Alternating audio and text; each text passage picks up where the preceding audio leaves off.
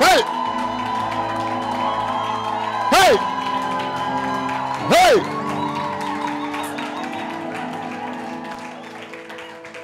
I want to welcome our dear brother Leke to the podium. Leke, how long have you been there for? Coming up 2 years. Just 2 years. Seems like forever. Like I said before, the people that we was led to speak today are people who have demonstrated faithfulness and are trustworthy. I want to echo that because the Bible doesn't just say anybody should do anything. So I want to honor you publicly, man of God, for your trustworthiness and your faithfulness. And I know this day marks something, special to you, as God is elevating or has elevated you. So as a family, we just want to congratulate you and celebrate you. Amen. So we're going to pray for the man of God. We're going to receive his word. And because he's a man, he's going to finish in 20 minutes, Emmanuel. I'm joking. Oh, shots fired. Amen. Father, we thank you for this man of God. God, I speak the word in Isaiah 50 that you would give him the tongue of a learned, Father, that he may know how to speak a word in season, Father, to instruct those who are weary to be strengthened, oh God. So, Father, we just thank you and we honor you for the word in his belly. May it be sweet to our bellies. In Jesus' name we pray. Amen and amen. You have 20 minutes, man of God. I'm going to try my best. Amen. Amen. First of all, I actually just want to say that was amazing, Tony. It's funny. Me and Tony, we spoke last week. I remember she wanted me to go first because she was nervous. Don't know why she was nervous. I mean, I feel like, yeah. I'm joking. No, but honestly, that was an amazing word. And I also just wanted to say thank you to Pastor I and Pastor Susan just for the honor, not just actually to come and speak here today, but really just to be able to partner with you both, just with your vision for the house. It's been an amazing blessing to be here for the last 2 years. And I really do give so much of my growth to just the stewardship that you two have shown over me. I was talking to Ore about this morning, that every single team that I'm on in the house of A&T, I didn't ask to be on any of the teams. I didn't want to be on any of the teams, if I'm being honest, but it's only because I trust Pastor I and Pastor Susan. They've been faithful that I say yes each time. And it really is an honor to be able to truly feel like I'm giving my life to serve here. Amen. Amen. Cool. If we could start with the first slide. Okay, if we could go to the next one, actually. Cool. So I wanted to start off with an introduction of sorts. Just a basic one, nothing too complex, just name, background, and what I do. So, as you read here, my name is Leke. Background, I'm Nigerian/British. Woo! Yeah. And what I do, I work in accounting, more specifically audit. So, this is probably what 90% of my colleagues actually know about me. Probably, maybe some of them don't even know I'm Nigerian, if I'm being honest. Some of them just, yeah, they probably don't know, but I would say that this is very much true. I would argue this is what my reality is, who I am. But other things that could be said. So if we go to the next slide, please. Here is an alternative reality. So I've been called many things in my life. I've been called a liar, been called a deceiver. Back in secondary school, a young lady actually called me a psychopath. Yeah. I kind of deserved it, but I'm not going to tell that story. But yeah, I've been called many things throughout my life. Background. You could argue that, thank you so much. You could argue that I have a background of absent fathers, absent grandfathers, absent uncles, just a lineage of men not showing up and doing their part. You could very much argue that that's my background. And what I do, I've done a lot of things. I've stolen sausage rolls from Tesco. I've done a lot of things. I've lied, I've betrayed, I've sworn, a lot of things that I'm not publicly proud of, but you could very much argue that this is also my reality, could also very much be true. But moving on to the next slide. Here is another reality. I've been called holy, blameless, a son. My background, not an absent father, but a heavenly father. And, a father who's ever present. What else do I do? By the grace of God, I tell the truth. I love, I give, I forgive, I show kindness, I show mercy. Now, if we could go to the next slide. The big question is, which reality is true? And honestly, on any given day, you could argue that all of them are true, none of them are true, just one of them is true. But I have to make a choice every single day. If we go into the next slide, please. And it's the same thing with each and every one of us. We each have to make a choice and decision. We could choose to agree with what I would describe as the accuser's reality. I could say, you know what, I am a liar, I am a deceiver, I am someone who betrays, I am someone who steals. And the moment I agree with that reality, I'll live that life. I will start betraying people. I will start deceiving people because that's who I believe that I am. I could agree with what I would describe as my colleague's reality of me. I'm just a guy from Barking. There's nothing more to my life. My sole purpose here is just to do audit. Yeah, just to go on Excel, I show up, I tick boxes, I go home. That's my entire life, my reality. There's the other alternative, which I would call as the Father's reality. He calls me loved, he calls me son, he calls me holy, he calls me blameless. If I agree with that reality, if I show up every single day believing that I am that, I will live that kind of life. I will be the kind of person who is gentle. I will be the kind of person who is loving, who is patient, who is kind. But every single day, I have to choose which one am I going to agree with. Because the truth is, if I don't, I'm going to just fluctuate between all three. Some days I'll wake up and say, you know what? I'm going to be the angry version of me today. It might not have been a conscious decision. I might just say today I'm going to act with anger. I'm going to act with malice and vengeance. Or I might just say, you know what? Bun this Christianity thing. Let me just grind and do money. Let me just make money. Let me just work my entire life, forget prayer, forget everything else. And there were seasons where I did have that, where all my life was just work. But each day I have to choose, or else life will choose for me. And I've decided and realized that when life chooses for me, it's never God's option. It's never the Father's option. It's always either the enemy's one or what man would want me to be. But I didn't come here just to talk about me. So if we could get the title up, and if you are taking notes, the title of today's message will be, That's Not You. Cool. So we're going to do a bit of a Bible study. So if you haven't read your Bible this week, here you go. Yeah. So we're going to start with the book of Ephesians. And I do apologize. When I read the Bible, I like to read quite slowly, ask some questions. So I apologize for that in advance.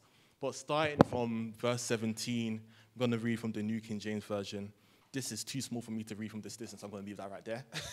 So it says, "This I say, therefore, and testify in the Lord, that you should no longer walk as the rest of the Gentiles walk." So immediately my thought goes like this. How do the Gentiles walk? Paul is talking, you know what, don't walk like the Gentiles. Okay, how do they walk? He says, in the futility of their mind. But what does that mean? So verse 18, he says, having their understanding darkened, being alienated from the life of God. Now, I would read this and say, okay, God, why are they alienated from you? Why are they alienated from your life? Do you hate them? Is there something about these Gentiles, these people in the world, that you say, you know what, you just have no business with them? And that's not true. Because he says, Paul speaking, says, because of the ignorance that is in them, because of the blindness of their heart, it's the ignorance that is in them that causes them to be alienated. It's the blindness of their heart that separates them from the life of God. It's not God doing this. God isn't saying to them, you're in the world, so I don't want anything to do with you. It's their own ignorance. It's their lack of understanding that separates them from that life. But carrying on, verse 19. Who, being past feeling, have given themselves over to lewdness, to walk all uncleanness with greediness. Now, I'd pause again. So, who's Paul talking about? He's talking about the Gentiles. He's not talking about necessarily believers. He's not talking about me and you, hopefully. He's not talking about me and you. He's talking about those who are in the world, who have given themselves over to their own desires, their lustful desires. But he speaks to me and you in verse 20. He says, but you, A&T, A New Thing London, you, Tony, you, Moffat, you, Dammy, you have not so learned Christ. AKA, this is not how Christ has taught you. AKA, this is not the truth revealed when you study Christ. He goes on further saying, if indeed you have heard him and have been taught by him, as the truth is in Jesus, verse 22. So what is this truth? This truth is that you put off concerning your former conduct. That's a key word here, okay? Former, we're going to come back to that. Former conduct. The old man, another key word there, old man, which grows corrupt according to the deceitful lusts, and be renewed in the spirit of your mind. Now, I feel like if you read the Bible, you might be used to certain phrases, renew your mind, but what does that actually mean? It sounds nice, yeah, just renew your mind, but what does that actually look like? It looks like the putting on of the new man, which was created according to God in true righteousness. If we're being honest, we probably don't even know what that actually means. Like, what does it mean, putting on the new man? What does that actually look like? Fortunately, Paul's a great writer. So in verse 25, he says, therefore, so this is what it looks like to put on the new man. This is what it looks like to be in that body of righteousness, of holiness. It means putting away lying. He says, let each one of you speak truth with his neighbor, for we are members of one another. He goes on further to describe this picture. He says, be angry and do not sin. Do not let the sun go down on your wrath.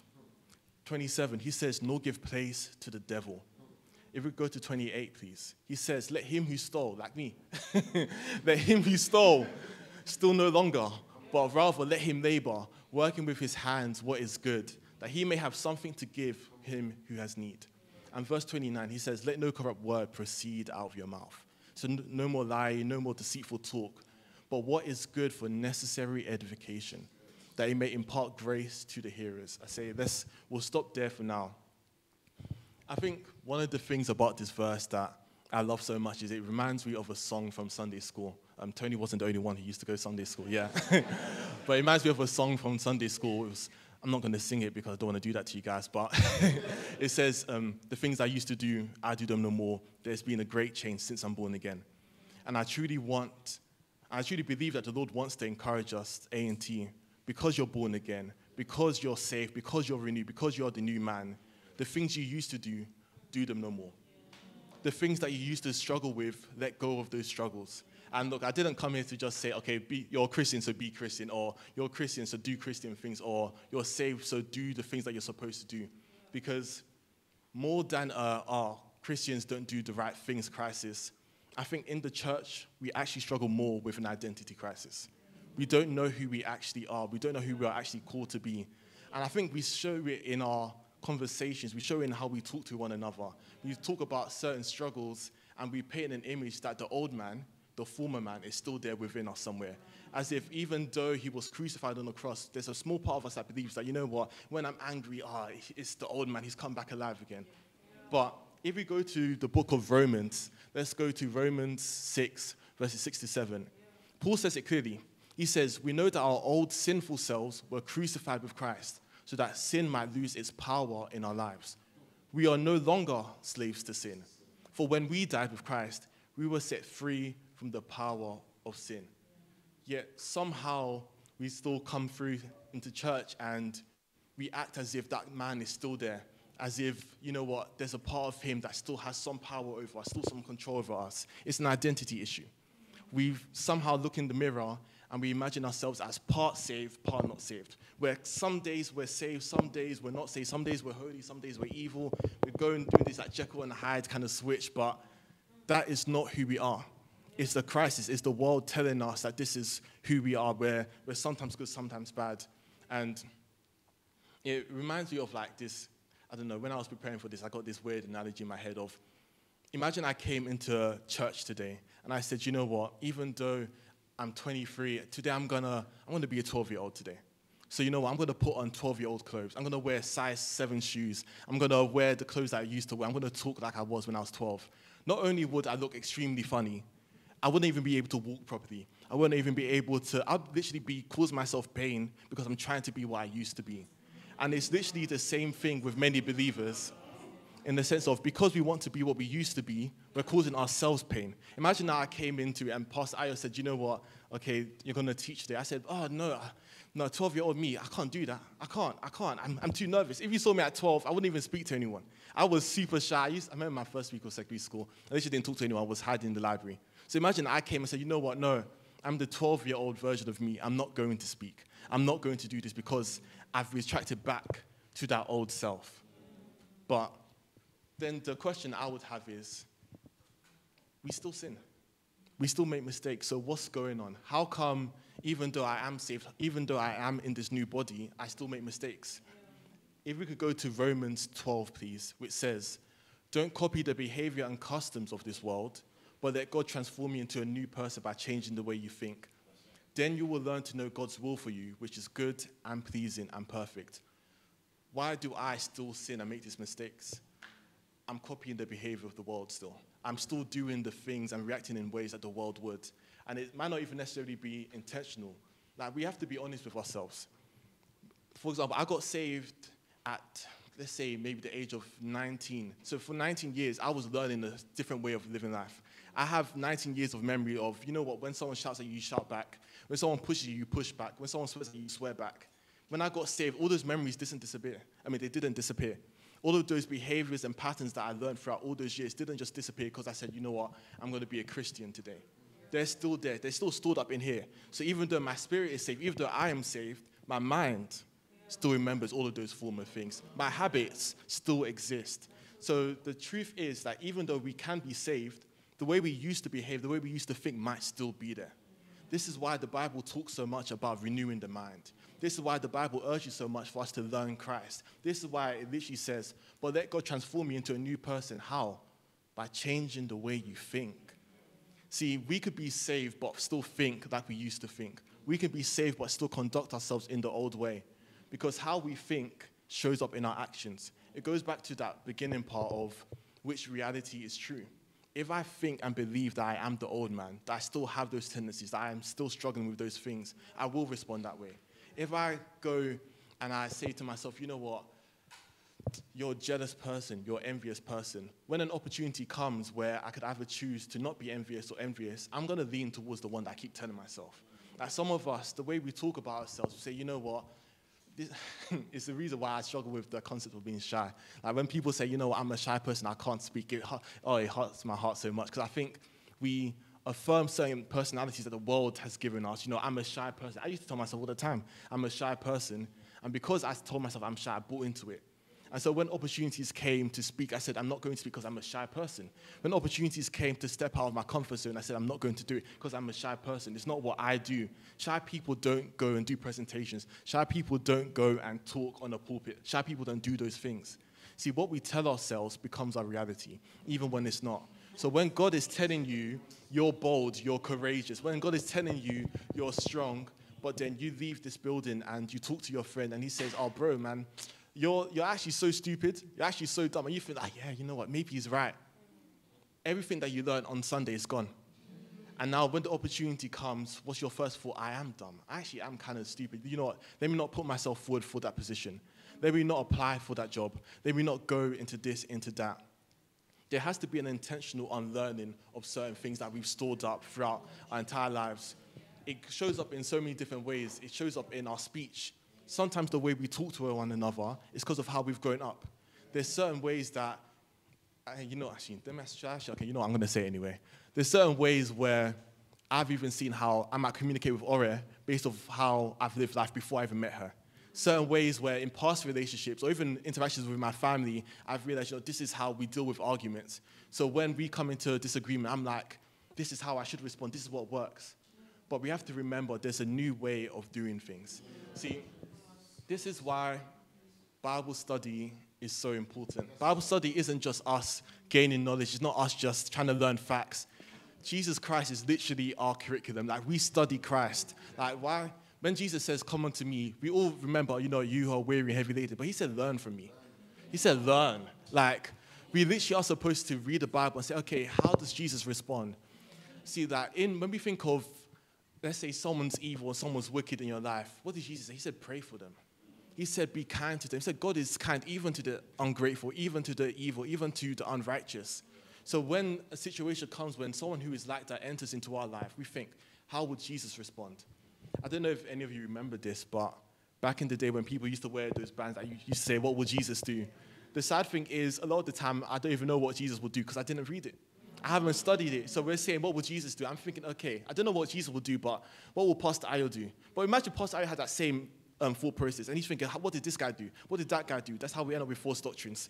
That's how we end up with false behaviors, because legit, no one's reading the Bible, everyone's reading people, and no one's reading Christ. So we need to be careful in the sense of, how am I supposed to respond in any given situation? We look at Jesus in the Word. How am I supposed to respond when, you know what, I have to make a decision between two different things? What did Jesus do when picking the disciples? He went to a quiet place and he prayed. He prayed. So what should I do when I need to make a decision? I should pray. When I'm thinking about who to interact with and dedicate so much of my life to, what should I do? I should probably pray, you know. What was Jesus' pattern in life? Well, he got up in the morning and he prayed. He studied the word. Maybe that's something I should also do. It's these kind of things that we only realize when we study the word. And so, I think time is fast, man. I've got maybe 2 minutes left. I guess 2 major takeaways. If we could go to the next verse, please. James 1, 22 to 25. It says, but don't just listen to God's word. You must do what it says. Otherwise, hey, you are only fooling yourselves. For if you listen to the word and don't obey, it is like glancing at your face in a mirror. It goes on to talk about and describe him as almost like a man who looks in a mirror and forgets who he is. That's literally what it's like when we read the word and we don't do it. We look at ourselves. Jesus tells us, who are we supposed to be? He describes us. He describes the actual image. He describes how we respond to certain things. But then we don't do it. We go back into the world. We've literally forgotten who we are. So now we respond in anger. When we respond in anger, we've forgotten who we are. When we lie instead of telling the truth, we've forgotten who we are. When we respond in jealousy, we've forgotten who we are. But that's why we need to not just listen to God's word. You must do what it says. Otherwise, you're only fooling yourselves. I just imagine a standard of Christianity where all Christians actually look like Christ, where our goal isn't necessarily coming and doing events or coming and doing certain engagements and us doing, not necessarily I do appreciate this, but more than me coming up and talking here, I'm more focused on, you know what, I just want to look like Jesus.